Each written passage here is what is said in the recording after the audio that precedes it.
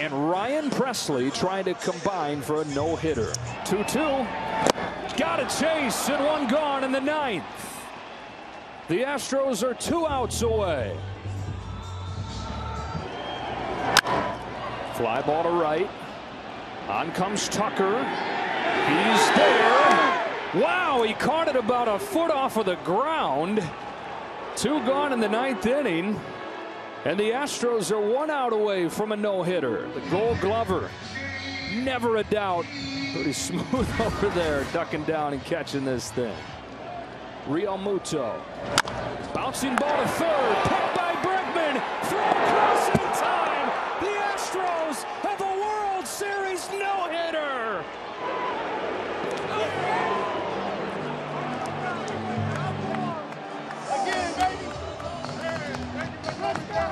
The second one in World Series history.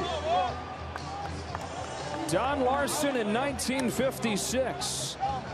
Joined by Christian Javier, Brian Abreu, Rafael Montero, and Ryan Presley.